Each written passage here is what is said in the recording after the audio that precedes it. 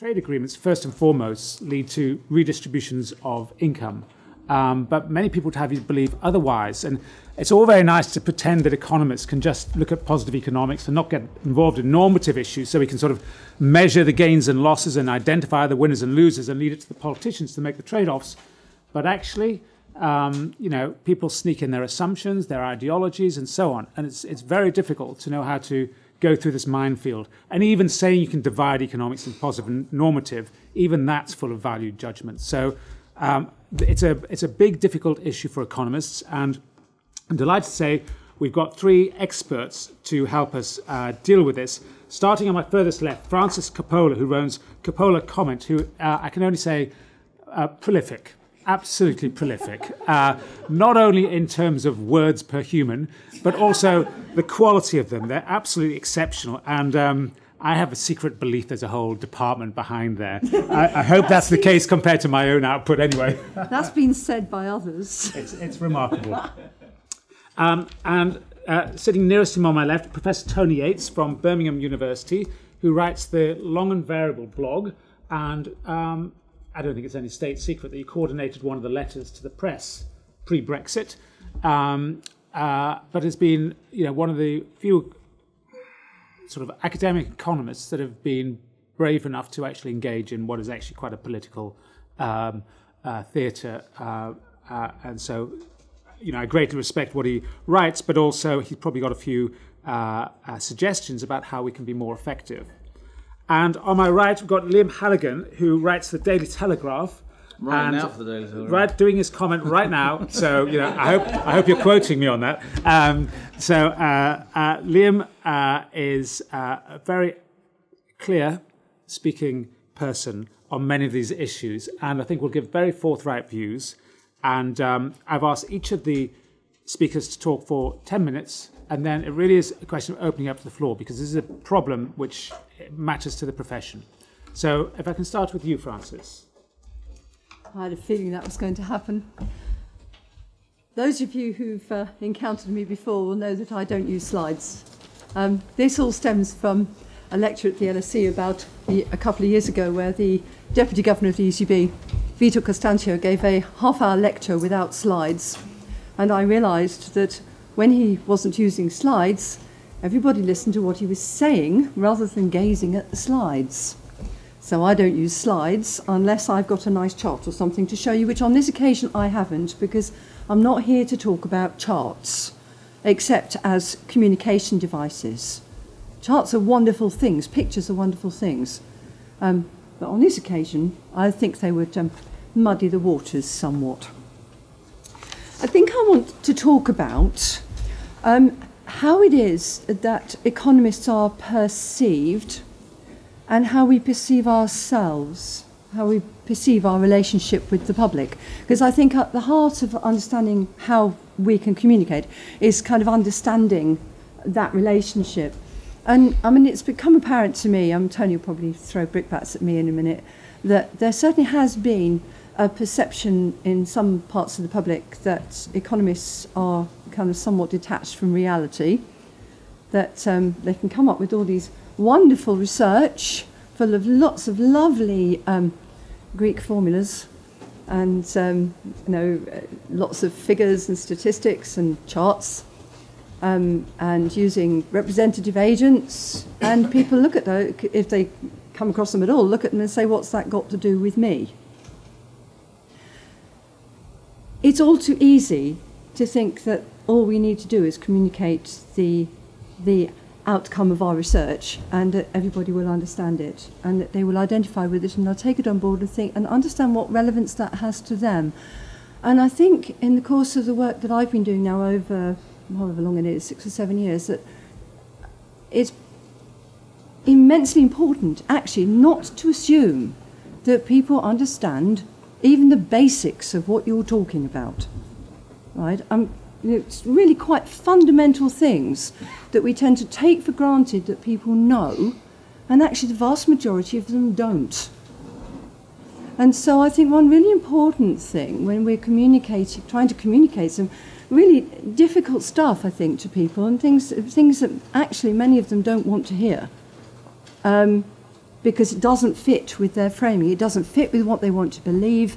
It doesn't fit with what they've believed all their lives. Is actually, firstly, to be completely honest with them and not try to fudge anything. I had, earlier this afternoon, I sneaked out for a bit and met somebody from the Economics Foundation to talk about, as it happens, their ideas for a network of regional banks, which they are sort of framing as a breakup of RBS. And I said to him, look, if what you want to do is break up RBS and put it into resolution, then say so. Don't try and fudge this by making it we can convert RBS into this, because the reality is you can't. And there are literally millions of retail customers out there who would be very, very affected by any such proposal, and they need to know where they stand. So I think that's the first thing I would say. I don't particularly wish to have a go at Neff about this, but I think sometimes we can all be guilty of being less than clear with people about exactly what the deal is, what the situation is, and what it means for them. And that, I think, brings me to my second point, and this is probably where Liam will throw brickbats at me, that when we're writing about things as economists, it's awfully easy to, in a way, to be quite academic and quite dry about it and detach it from real lives. I made myself read the Daily Mail recently. No, it's a little bit of a story, actually, because I was hiding out in the service station at Medway Services, because I have a lot of pressures on me at the moment in lots of directions, so I was finding half an hour of me time. While I was sitting in the service area at Medway Services, I had a cup of coffee and I wanted a newspaper, and you can borrow newspapers there. But on that occasion, the only ones they had were the Daily Mail, the Daily Express, and which was not a great choice. And I looked at them and thought, well, I diss the Daily Mail a lot, I criticise it a lot, and I don't read it. So if I'm going to criticise something, I really need to read it. So I picked it up and I read it. And yeah, there are things in there that I think, oh, that's rubbish. Yeah, we would all do that. But I think what really came home to me, and the reason why their message is so powerful and sometimes ours doesn't get through, is that all the time throughout the paper they are talking about people. They're talking about ordinary people and people's lives. There are individual stories there. There are a lot of sub-stories there. There was a whole page about something awful that was happening in the NHS about patients with dementia being kicked out in the middle of the night and sent back to their homes to sit in the dark. And they had individual stories there. And that connects with people, and people can relate it to their own lives and their own experiences, and they understand that. So the challenge for us, I think, is to say, okay, we've got this wonderful research, but how can we relate that to people's lives? And so when we pick up an academic paper, and there's lots of lovely stuff in there. I mentioned representative agents just now, but real people aren't representative agents. It may be that just when we're communicating the contents of a research paper, rather than the paper itself, but the way we get the message out, is actually to talk about people's lives, the power of anecdote, and the way in which what it means for individual people's lives. So, for example, rather than talking about the effect on GDP of Brexit, maybe we do need to be talking much more about not just living standards, but living standards for particular sectors of the economy and particular people, particular groups. I know we do this to some extent, but maybe we need to do more of it. Maybe we need to be a bit more Daily Mail in how we, I know you're wincing over there, a bit more Daily Mail in how we communicate what we're trying to communicate. So that would be the first thing I would say about communicating economic ideas in a way that actually connects with people and doesn't assume that they know things that they don't, or that they are interested in kind of up their things when they're down here worrying about how they're going to pay for their elderly care, and how they're going to look after their dad, and they've got a lot of pressures on them, and what that's going to mean for them. And I think it's these kind of things that are a way of getting across to people. Moving on a bit, I also want to talk a little bit about not just what we communicate, but also how. Because, again, we tend to sort of communicate in particular ways, don't we? We produce research papers and we write articles in the FT. You know, perhaps less often in places that the ordinary public read. I deal a lot with social media, and it is a fact that social media is an extremely powerful way of getting messages out there. We actually have a president who announces policy on Twitter, and everybody now is watching Donald Trump's Twitter feed, right? Because that's where he makes his policy announcements. He actually put a whole post on Facebook about something. Right? He's bypassing the mainstream media. So our media channels, the way in which we get our messages out there is changing, and we need to be aware of other ways of communicating things. There are huge pitfalls with social media. It's not as it was when it started, when it was this nice sort of friendly place where you could just sort of share a virtual cup of tea and a biscuit and have a chat about banking, which is how it was when I first joined it. Now it's heavily siloed, that there are vested interests on social media who drive the agenda and drum up followers, and those followers talk to each other and actively conspire to silence or freeze out people whose views don't conform with theirs. And I think one of the things that makes it very difficult for people who are presenting perhaps a rather uncomfortable message to be heard. And so one of the challenges we face is actually getting our message heard at all, given the way in which these kind of very powerful new media are becoming siloed. So I was thinking this through, thinking, how the heck do we deal with this? Because it is a huge problem. And I think that, in a way, perhaps we need to be a bit more canny about finding who the influencers are, and saying, rather than just saying, right, we can produce an academic paper and write a piece about it and put it out there on social media, but actually think about who we need to influence. And some of those people might be people that we kind of go, about. No, Nigel Farage. Because if those people are spreading economic information that's actually wrong and actually harmful to their own followers, to their own people, then in a way we have failed in our communication duty. We have to influence the influencers.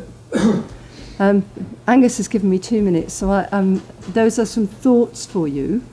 So to leave it there, but I guess I would sum up by saying that we need a much more, I hate to say it, populist touch in the way in which we communicate our ideas and our information. And we need to be thinking about who it is who influences and how we can influence them. Okay, thank you very much indeed. Tony. Thanks. I have actually got slides, but I haven't made it here. But they are there. Okay. Yeah. Oh yeah, they are. I apologise. They are. They're really just speaking notes, so there's no nice charts. Francis is right. You don't really need slides unless you've got good visuals, and I haven't. So this is going to be very much like, how can a member of Ivory Tower who has never had to confront the University of Life tell the hoi polloi better what's good for them, and there's no way around that really. It's really more of a quick run through of a bunch of obstacles that to good communication that presented themselves during this incident that Angus told you about, whereby a small bunch of us, myself, Simon Wren-Lewis, and Paul Levine, decided to write a letter and try and get academics to sign it. And it prompted initially by seeing the well-organised effort from the economists for Brexit lot, which was getting a lot of publicity.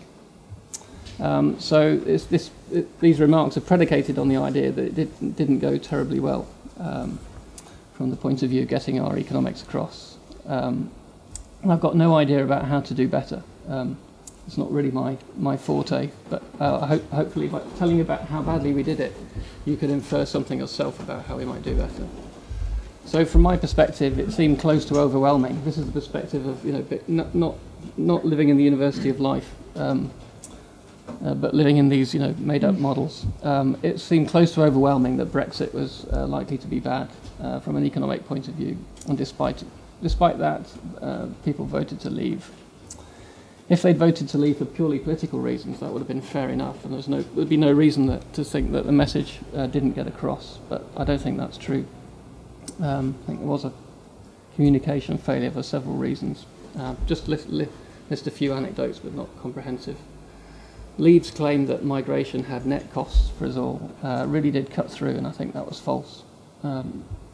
Also, they had enough of experts. Gove comment.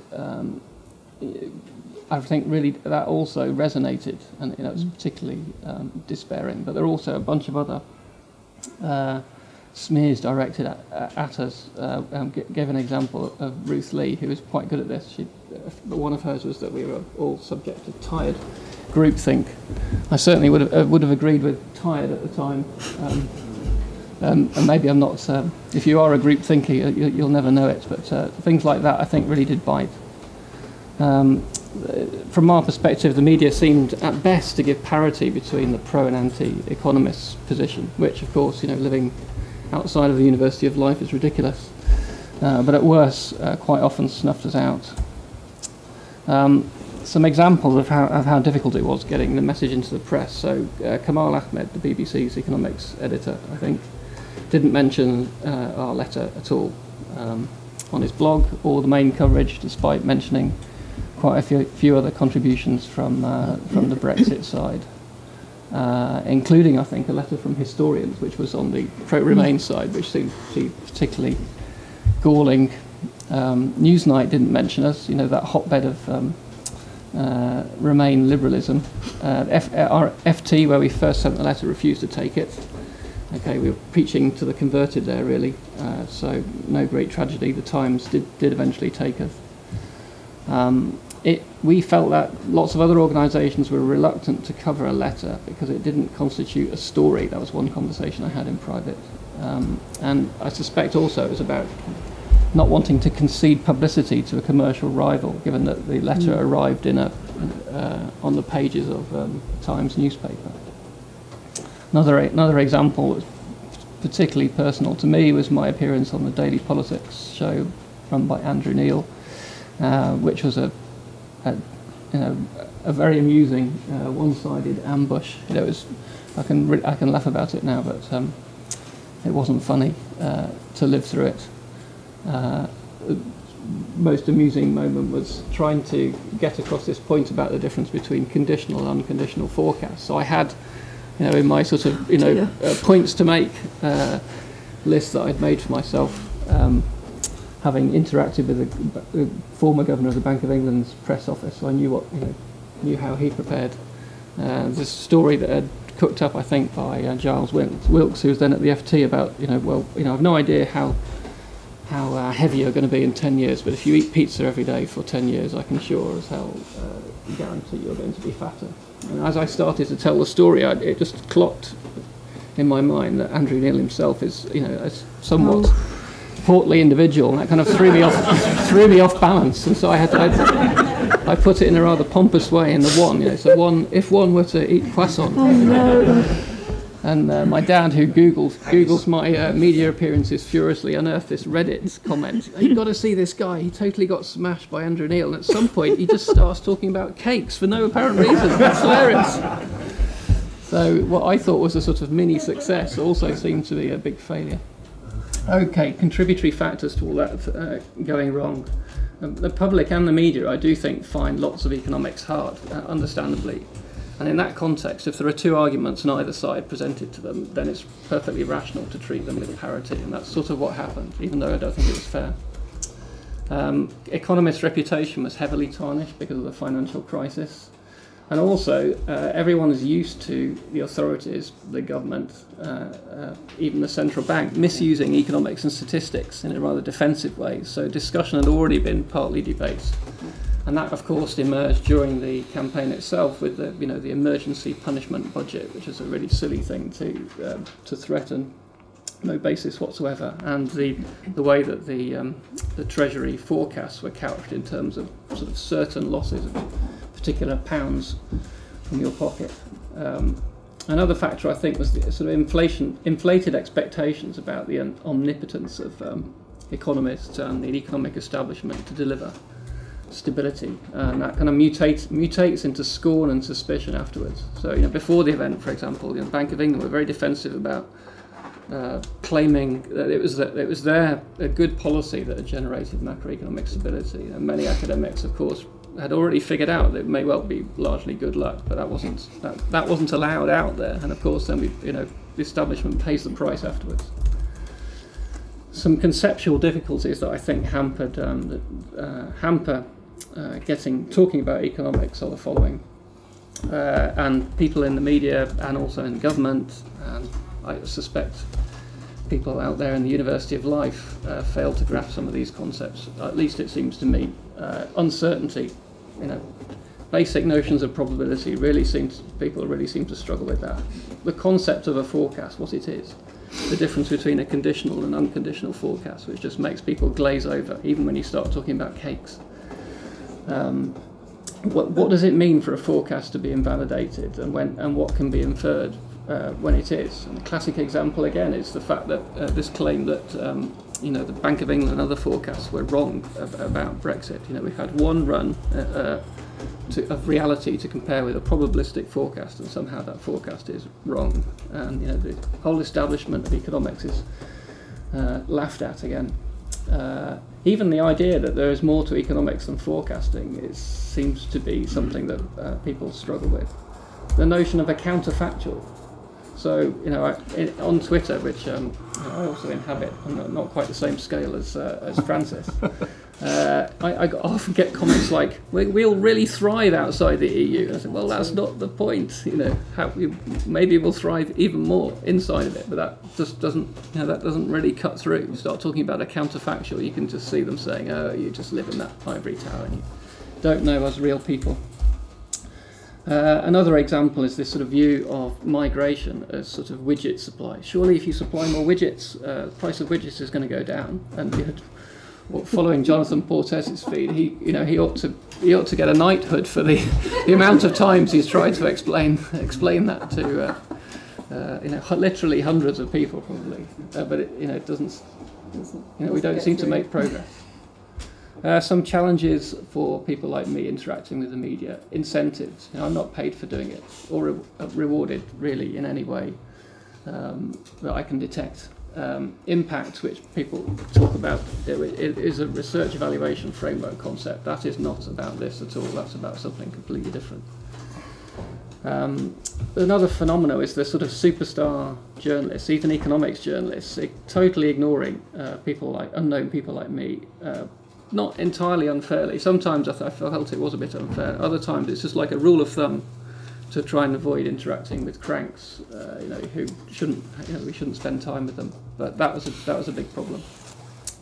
My own personal lack of insight into the news cycle and what was legitimately a story, or given that you have to take the media you have and you can't wish for a better one, what is a story that they would define as one? Lack of control over the timetable and content, extremely uncomfortable, and it was very unfamiliar at first. I personally find it very scary. You realise you can, wreck your career in a few seconds of unguarded mumbling or, misdirected remarks about cakes or Andrew Neil's weight. And the response often comes back, why don't you get some media training? But really, there's not enough repeat experiences to, in a quick enough time frame, to make good use of it to justify what's actually very, very expensive undertaking. I'm out of time, so I'll stop. Thank you very much, Tony. Leo? Can I get a glass? Of course. Can we just have a couple of those glasses too? Thanks. Here we go. Thanks. Thank you to Angus and Sasha for inviting me here today. I'm sorry I'm on a deadline. I'm typing a column about something else, but I'm listening, of course. I'll get back to my research now. So two economists meet on the street, and one asks, "How's your mother?" and the other says, "Relative to what?" What's the point of astrology? To make us economists look good. When an economist says the evidence looks mixed, that means the theory says one thing and the data says the opposite. And that one was from Richard Thaler, he told me that one. He's the president of the American Economics Association, of course. An economist is someone who doesn't quite have enough personality to become an accountant. That one's particularly cruel. It's also directed at me because, yes, I'm a big bad journalist, but I am also a qualified economist, one of the very few qualified economists who write regularly in the media, in the mainstream media. Being an economist means I'm an expert who doesn't know what I'm talking about, but I like to make everyone else feel as if that's their fault. That's what one of our critics said to me quite recently. That wasn't Michael Gove, by the way. More of him later, perhaps, or perhaps not. Joking aside, I care about economics very much. That's why I try and write and broadcast to a large audience about economics. I've worked for The Economist, the Financial Times. For a decade I was on Channel 4 News as the economics correspondent. You tried doing economics in the madness that is a daily television newsroom. For 15 years I've written the economics agenda in the Sunday Telegraph every week, 52 weeks a year. I try to stay in touch with my friends and colleagues in academic economics, reading journals, attending conferences. I'm on the advisory board of CAGE at Warwick, one of my former universities, though I'm an independent advisory member. I say that just to reassure Nick. I've also been involved over the years with helping the ESRC under various guises, and they funded my postgraduate research. So before I talk about Article 50 and Brexit, I'd say I see a great deal of good work going on in our universities and of course here at the National Institute. That's despite the criticism thrown at our subject, often unfairly, as Tony said. This is a great time to be an economist. The tectonic shape plates of policy are shifting. Global trade is moving, not only in the aftermath of recent electoral surprises, which are on all our minds, but the more general long-term shift of economic gravity from the big Western economies to the rest of the world, not least Asia.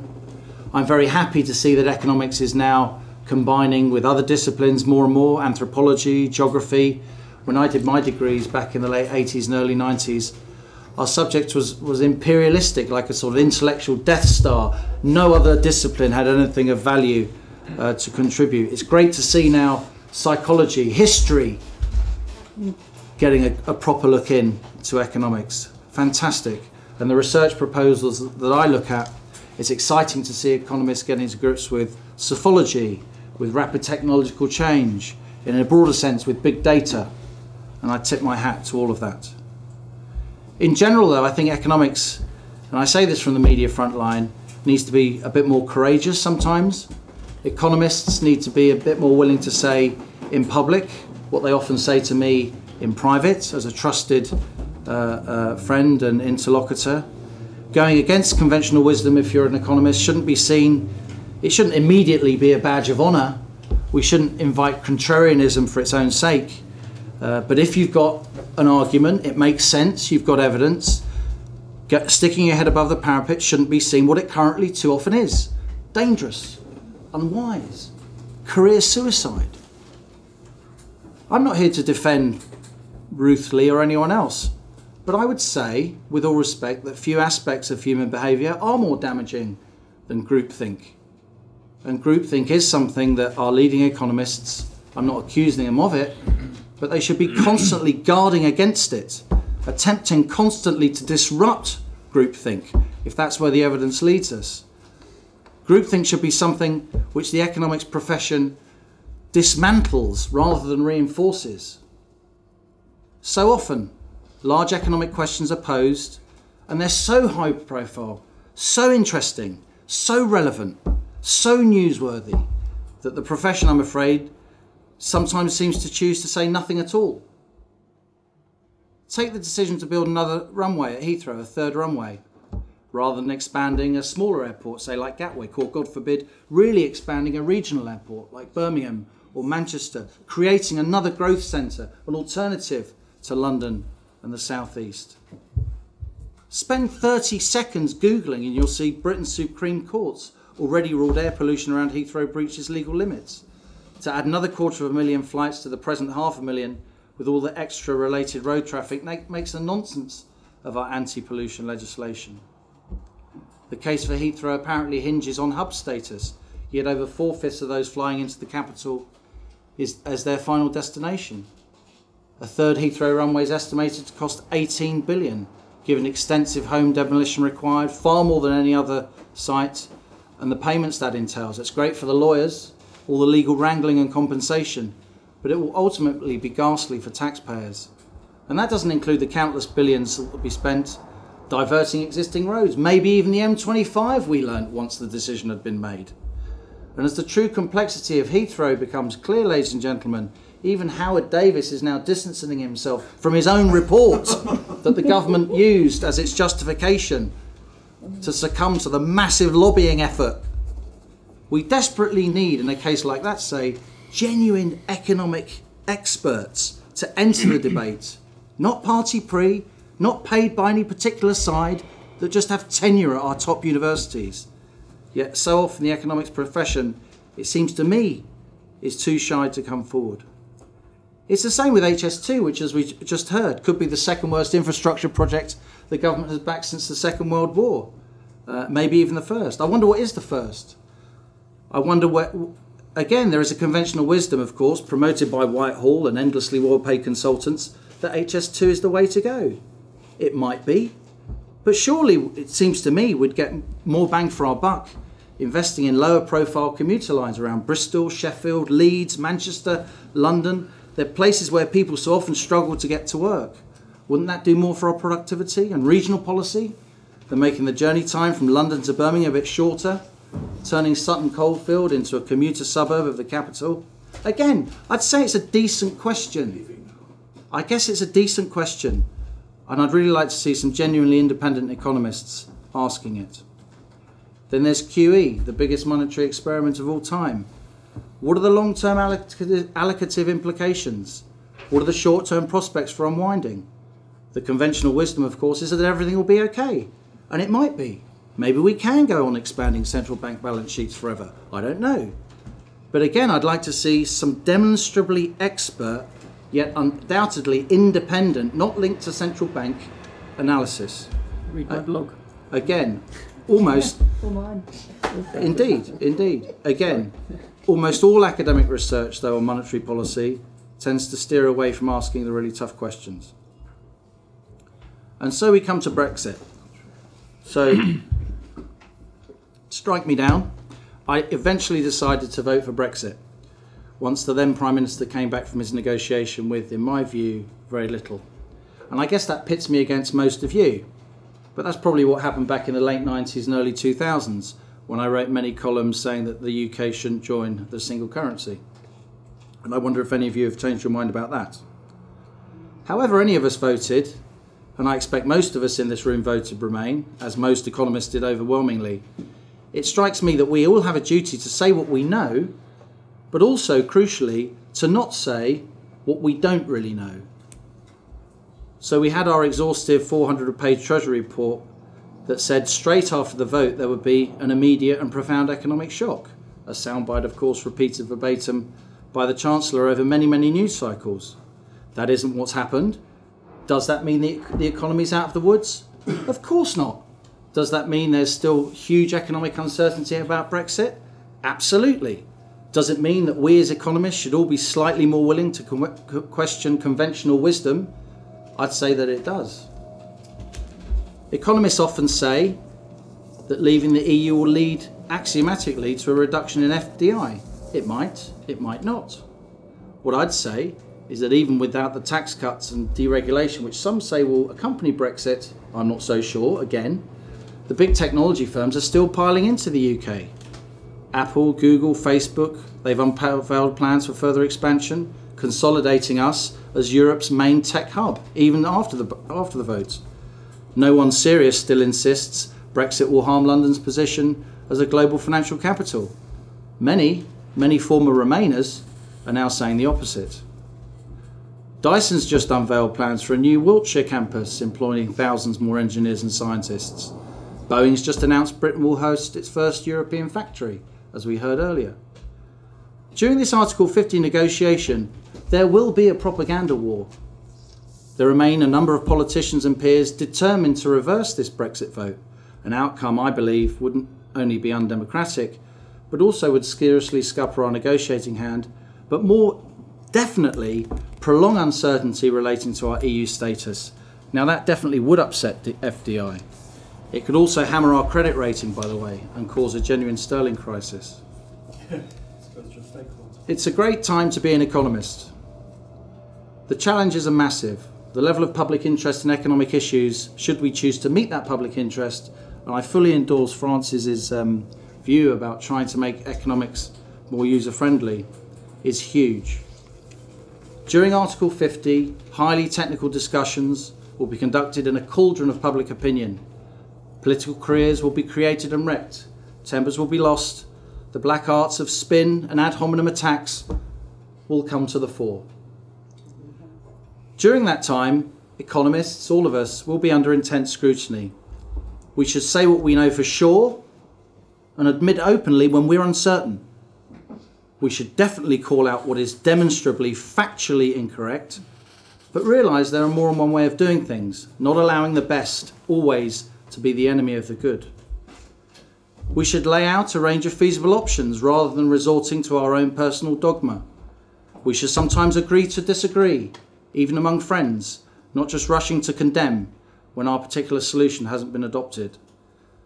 Above all, we should realise that ordinary punters running businesses, paying mortgages, meeting payroll month in, month out, often have a better feel for economic reality, sometimes even than we experts. Finally, economics, while factually based, is of course a social science. It's inevitable that smart people will sometimes, they should, end up agreeing to disagree. Above all, fellow economists shouldn't jump to assume bad faith and take offence when dealing with those who come to a different conclusion. At a time when economists are under intense scrutiny, as we all will be during the Article 50 process, that would do our subject serious damage. Thank you.